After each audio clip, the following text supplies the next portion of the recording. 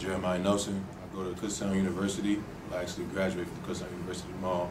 But I play running back. I'm 6 foot, 240. What goals did you set and or accomplish in your final collegiate season? Well, for my final season, I actually wasn't able to play. I wasn't granted an extra year by the NCAA for my COVID year when I was at Temple in 2020. The goals I have from my team first, I wanted to say, is because last year we got real close to the national championship. So that big goal was just getting to that national championship, getting past that threshold that we, got cut short at with the Hail Mary that happened last year. But that was one big goal, just to get to the national championship and win. But my personal goal, I wanted to leave here and be the #1 rushing running back in yards in any aspect possible. I want to be the best in everything. So, that's definitely what I want to do on my team as much as possible, whether that was blocking, passing, whatever. What would your coaches and teammates say about the type of player you are? I feel like my coaches and the players on my team feel like I'm a leader, a natural-born leader. I'm real passionate about the sport and just about everything I want to do in life, period.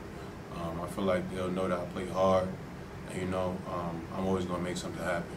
Whether our back is against the wall, I'm going to be the one that's, willing to pick everybody up no matter what the score says or what the situation is. I always feel like it's never too late to, correct any wrongs that are made, and I always believe that, me and my guys are going to come out on top. So I believe my teammates believe that as well as my coaches. When you're studying film, what are the things you focus on to improve your game?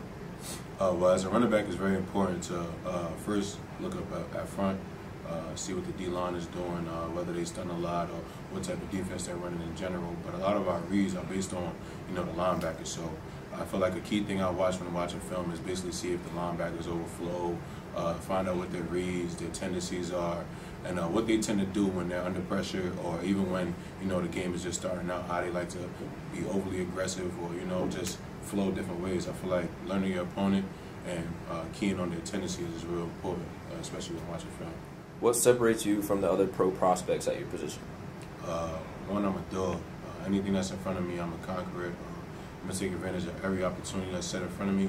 I'm a big back, but I could do everything that, smaller backs could do and more. So I feel like I have a lot to my game and a lot to contribute, especially in the position I'm at right now.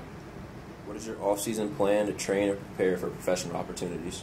Well, my off-season plan is I'm going to be training at APEC in Fort Worth, Dallas. So I actually leave on January 4th, and that's where I'm going to be doing my pre-draft fest. So I'm going to be down there for the months to lock in before my pro day. And it's going to be full football. Everything's football, I'm going to be around a great group of guys, definitely high-caliber athletes, and some of the great trainers out there, which is why I wanted to go out there. So definitely going to be out there locked in and taking care of business. It's the main thing. What kind of strengths and abilities will you bring to a team that will stand out both on and off the field? First, my leadership. I feel like I've been through a lot in my life. Well, I know I've been through a lot in my life. And some of the trials and tribulations I've been through forced me to be a leader in a lot of ways.